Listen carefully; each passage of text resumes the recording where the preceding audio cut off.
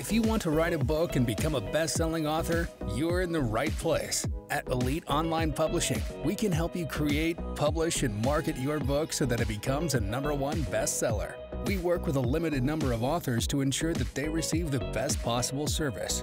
So if you want to learn how to write and publish a book that will empower you to smartly grow your brand, business, and credibility, apply today. We look forward to working with you. Hey everyone, welcome to the Elite Publishing Podcast. We have our newest international best-selling author, Dorine Rivers, with us. She wrote the book Brain to Bank, How to Get Out of Your Head and Start Making Cash. I want to say make some money. So we're going to talk with her about her whole process of how she wrote her book and became a #1 bestseller. Welcome, Rivers. Thanks for joining us today. Thank you so much. So happy to be here. Well, we're really excited about your book. I have it right here in front of me. So tell us a little bit about how you came up with the idea to start this book. I think it came with just recognizing I'd had about 30 years of knowledge of starting businesses. My career has been having companies hire me to start their business and to set up systems and processes and product development and really getting their company up and running and all the different things that it takes to do that. And then, of course, I've had individuals call me and say, hey, what do I do about this? How do I start this? And I just realized that there's a great need for people to have a blueprint on how to do this. And a lot of people have great ideas. They just don't know where to start. And so they don't start. And this book gives them a roadmap where you go from A to Z. And when you're done, your product really should be in the market and you should start cashing in. Yeah. And, you know, I love that you say get out of your head. So many authors, they can't get out of their head to actually write their book. So what are your tips or secrets or process that you did to take all this content and knowledge in your head and actually create a book and get it down on paper? I actually, on this particular book, it's actually my 8th book, but I make an outline of what those chapters are going to be about. A lot of it for me came from experience. What does it take to start a company? Well, it takes this. And I made a list of what that roadmap looks like to get a company up and running and into the marketplace. And those became the chapters. And then within those chapters, you say, well, what is it I want to teach the reader? And for me, it came down to, I want to give you an illustration of a story that talks about what's in this chapter.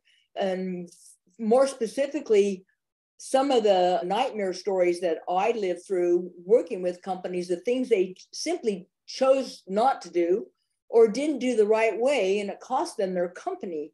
So read these, and this is what not to do. Now, here's what to do. And then I give them an outline of that. And so I would make an outline of what those stories are and how to illustrate those with real companies and true stories of what happened, and then bring in experts in those different fields. For example, experts in marketing or strategy planning or exit strategies, and bring in those expert opinions in the book to give it more viability and an example of that exact industry of how to do it, because these people have done it for decades and they're on the internet as well. So verifying your information and giving stories that illustrate and make it easy for people to understand what you're trying to teach them. That was important for me.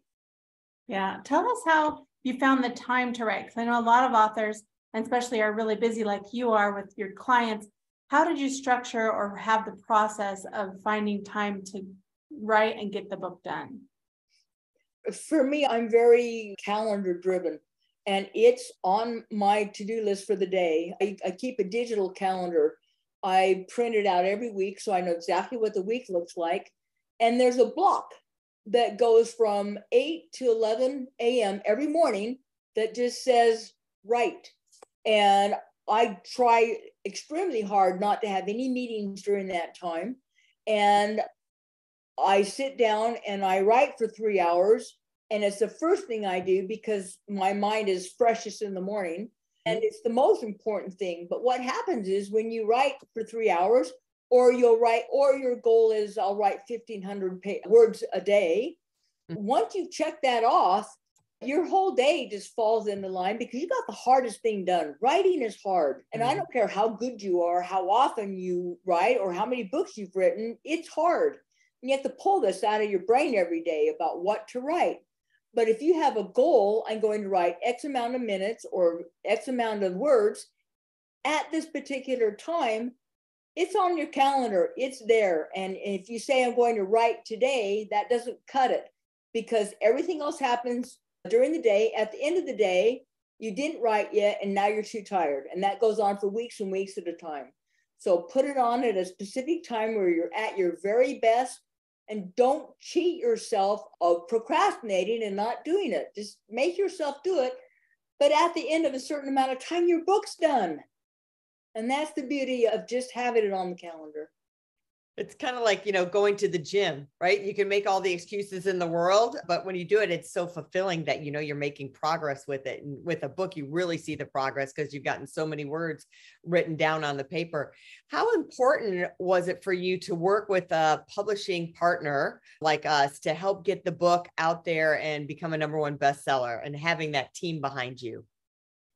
Well, it's critical to have a great team behind you. It does a couple things. One, you're forced to meet deadlines and goals. And if you're going to have your book done by this certain date and then get it to an editor, you have accountability when you're working with a publisher. And for me, I can't not make that deadline because I promised I would, and I keep my promises. So it's really important to have that accountability. And then the other part of it is had the expertise behind that.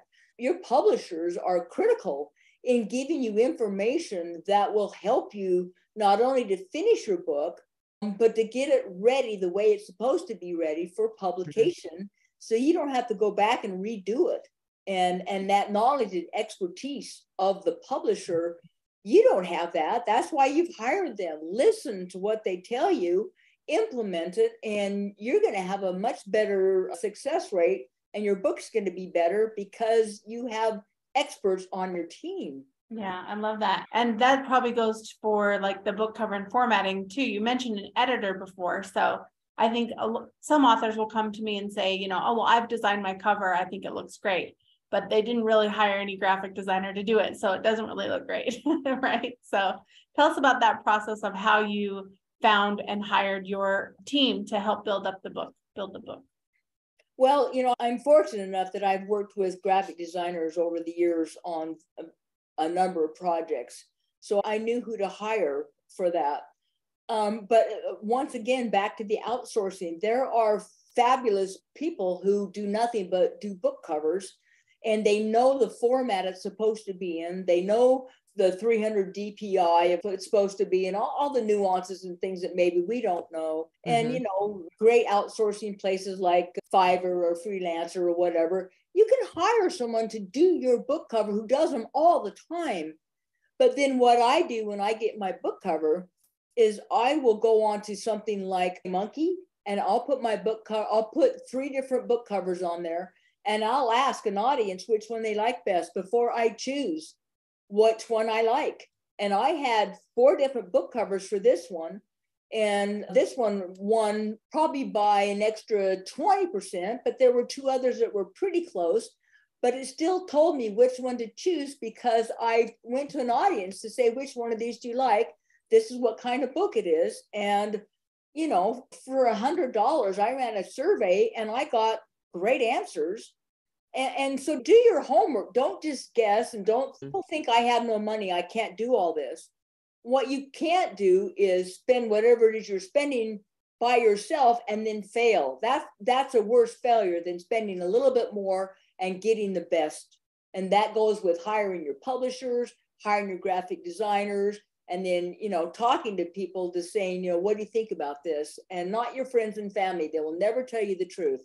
Hire outside people who have an unbiased opinion so that when you go to market, that's who you're really marketing to, is people you don't know. So get that opinion.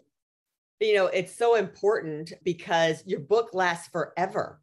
right? It's there for your lifetime. It never goes away. It's always on Amazon, and it represents your brand for a lifetime. So it is really important to have the right team. And if you work with a publisher, like you are lucky enough, you had a graphic team, but if you're working with a good publishing house, they should have their own graphic team that's outstanding, that's going to help you and create the book cover. I have a question for you. Because you're a nonfiction author, what is your plan to use your book to expand and grow your business by leveraging the book? Well, I think the two words authority marketing is really the reason I decided to write the book. For all intents and purposes, I'm an authority in this space. I've done it for 30 years, but no one really has a viable sense of where that authority comes from. Maybe I've worked with all these companies over the years, but no one's going to call all those companies and say, hey, what does Dr. Dorine Rivers know about this? But reading a book will say, oh, this is why people hired her. And you become an authority in that space. And so that authority marketing is the number one reason I wrote the book. And the other reason is to literally help millions of people who really want to get their idea out of their head and into the marketplace. Love that. Well, everyone can go find her book at braintobank.com. And Dorine, tell them what they can get if they go to your website. Well, first and foremost, there's a plethora of free resources on there. You can download the roadmap. You can download an avatar demographics worksheet to find out who your target market is. You can download a reading list of what to read to get up to speed on some of the things that will help you be better at what you're doing. There are, 15 or 20 different resources there, and they're free. And in addition to that, of course, you can watch a little 1-minute video about the book. This is what the book's about. You can buy the book from the website, and you can contact me from the website if you have questions. Thanks. Well, thanks for being here today. We really appreciate it.